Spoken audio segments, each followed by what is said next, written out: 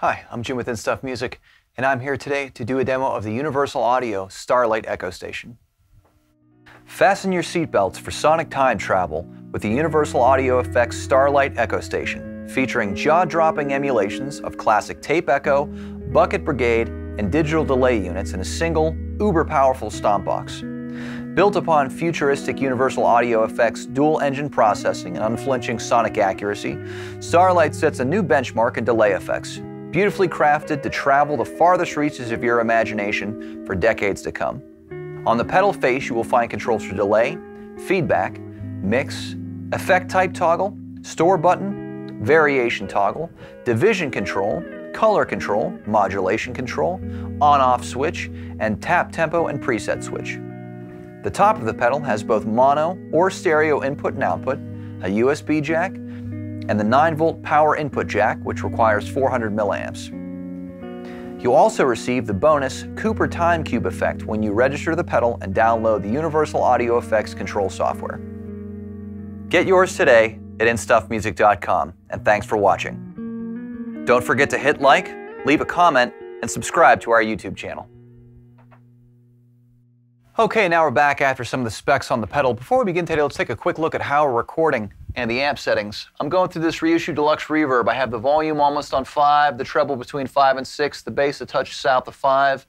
The reverb is actually coming from plug-in on the aux. Just have a little bit of a plate going.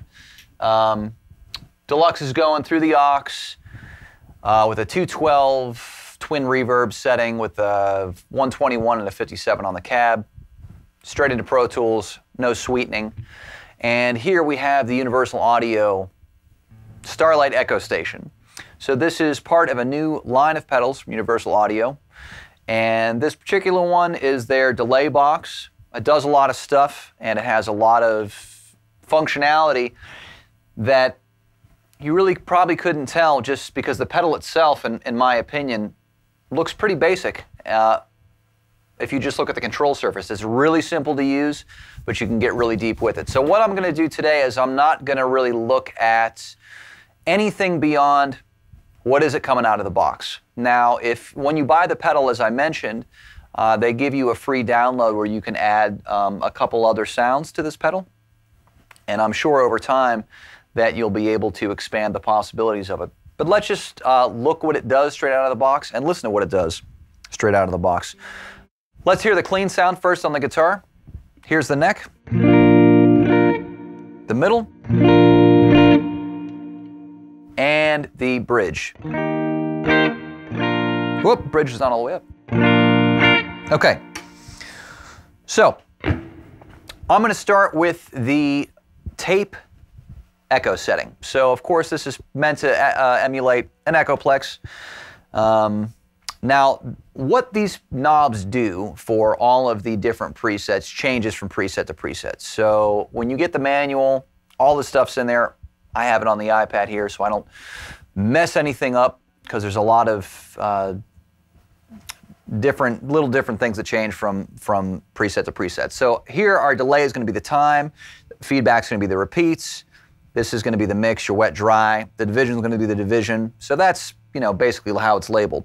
Now the color knob here is going to be what would be the record level for the Echoplex, and the mod is going to be how much tape flutter you have on it. And then you always, with every one of these presets, you have 3 different variable settings. You can kind of change the character of the delay. So in position A, it's fresh tape. Position B, it's a used warmer setting. And then position C, it's darker worn tape setting. So let's start with position A, which is kind of the full frequency spectrum. And I'll give it to you how I had in the intro. I have it set to a quarter note, and the mix is as loud as my dry signal. So here we go.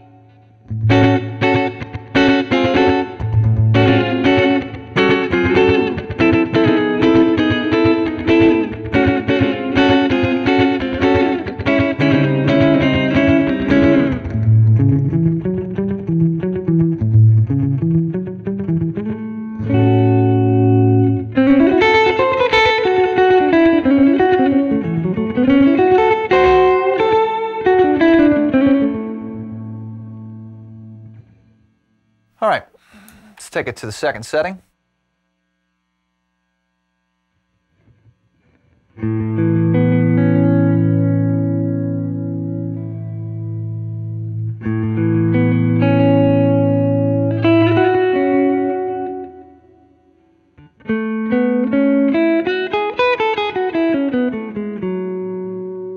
So as you can see here where we have record level, it actually kind of acts almost as like a wet dry, because you wouldn't be hitting the tape very hard. So I can hit the tape here hard and then turn my mix down.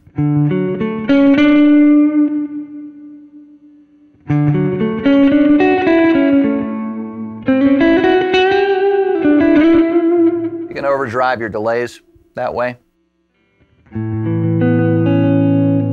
Turn the flutter of the tape way up.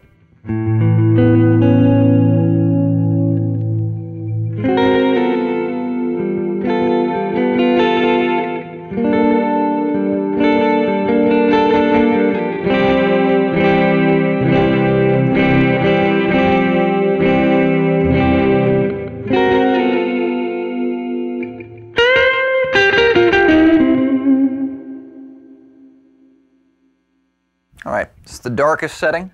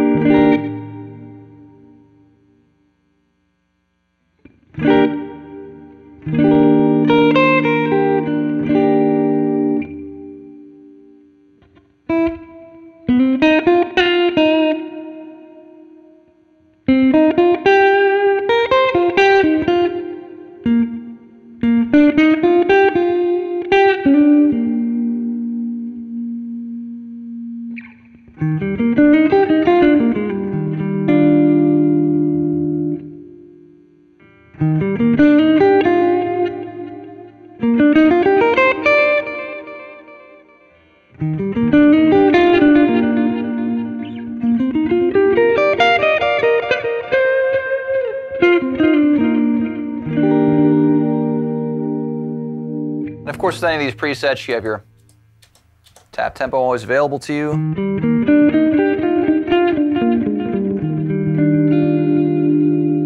All right, let's move on next to the analog setting. So this is like, you know, kind of your bucket brigade, early 80s analog delay sound. So here, what are our three settings? Position A, vibrato off. Position B, modulation off.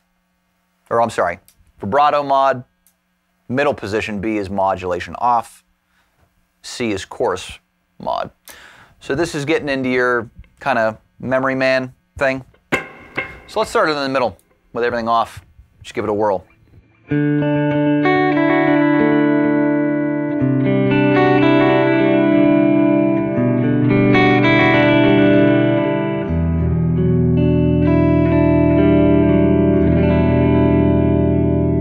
So in this setting, you got time, repeats, wet, dry, your division, so all that functionality is the same. The color, here this is your input gain, and this is your modulation depth. So I can hit the input gain hard. And again, I can distort, so that's always going to make your delays louder. So if you want to overdrive your delays, then you got to kind of balance it out with your mix control. So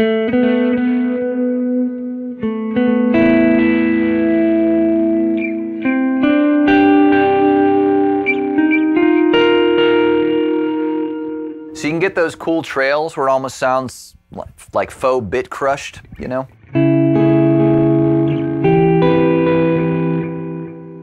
So this is kind of how you control. Think of it like how clean your delays are going to be. I'm going to bring my mix back up now.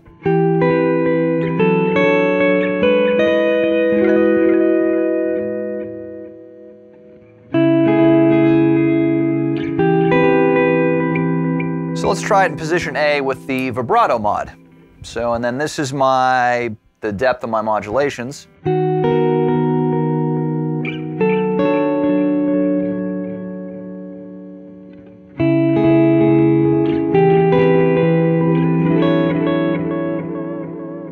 Then you can really hear it kick in there when I get it up to about 2 o'clock.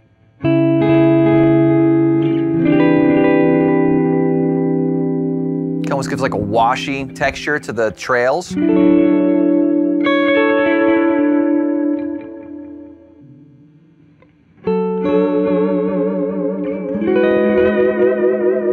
can really hear it there. All right, let's go to the chorus mod. Let's hear it. You can really hear it, right? So if I turn the depth down a little bit, slight, you know.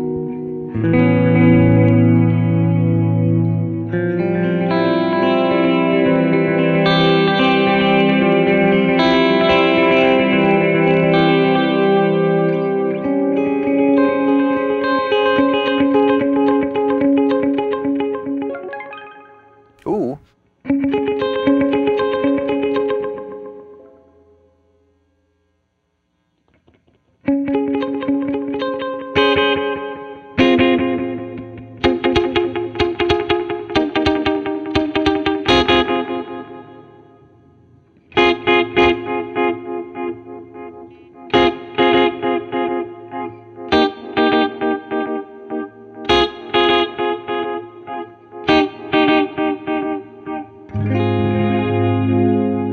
All right. Last, the precision. It's going to be your more like, you know, getting into your more 80s and 90s, like a rack mount thing. So let's go over here, these controls. Time, repeats, wet, dry, division. So the same. Your treble and bass, right? Flat EQ, so you can increase your treble, right? Decrease it, accentuate those things. And then here, this is going to be your rate, depth, and feedback. So here in the middle, and B, mod off. Flanger mod, when you're in the up position. So this knob will be the rate of the flanger. And then in the middle, this is going to control the depth. And then when you're in position C for the chorus, this is going to give you the, I'm sorry, that'll be the rate for the chorus, the depth for the chorus. So let's keep it in B. Just listen to it straight up. So this is going to be the cleanest sound. Just turn this completely off. It's got a quarter note so we can hear it clearly.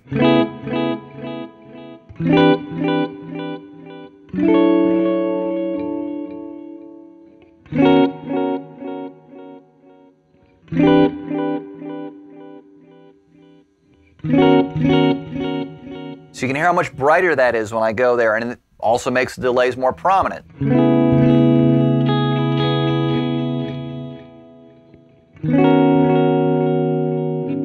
can make them, you know, crank up the treble but bring your mix back.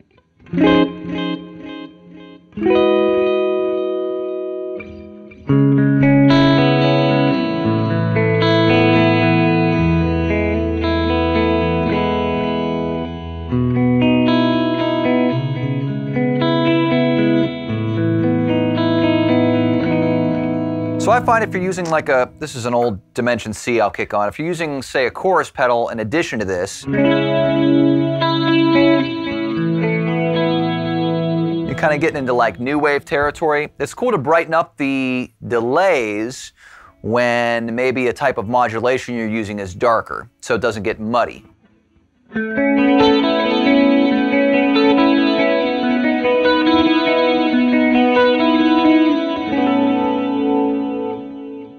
That's a strategy I use. All right, let's go to the flanger mod. Let's put it in the middle. Let's hear it.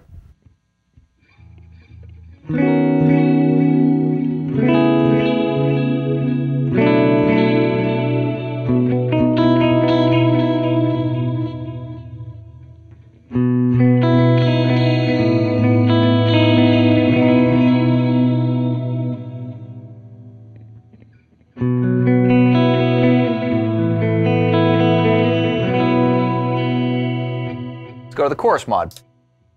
Turn the depth way up. That's your rate, right?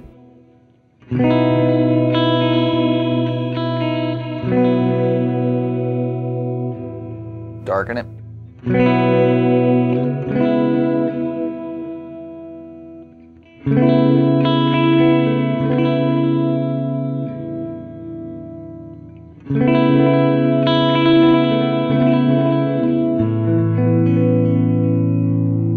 So with a lot of these, you can go from really subtle coloration of your delays to pretty warbly. And I mean, the amount of different sounds you can get just by tweaking every one of these is pretty vast. So next I want to talk a little bit about tap tempo versus preset. So if you can see here, it says tap tempo, and if you hold it down, it goes straight to a preset. So when you're red, your delay is always going to reflect what's happening on the control surface. If you hold the preset button down, it goes to green, like that. You're going to go to your preset.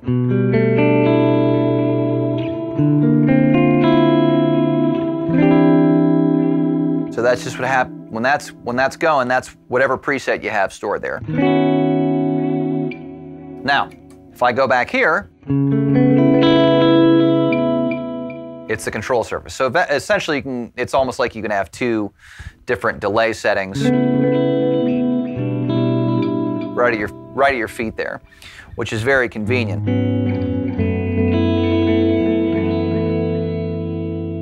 And then with their software, you can store other delay settings. So hopefully that gives you a good sense of everything this pedal can do. All the sounds. You know, again, it has a USB interface. Universal Audio's control software is now available, so you can get really deep with this pedal. It's an amazing sounding pedal. It's really something you have to hear in person. You know, I think a lot of people are thinking, well, you know, just another delay pedal, another mod pedal. The fidelity of these things and the quality of the sounds, like a lot of the Universal Audio stuff, man, you can really tell, in my opinion, especially when you hear it in person. You know, this is just mono going into an amp, but the other thing is this pedal really shines when you put it in stereo. So that's it, the Universal Audio Starlight Echo Station.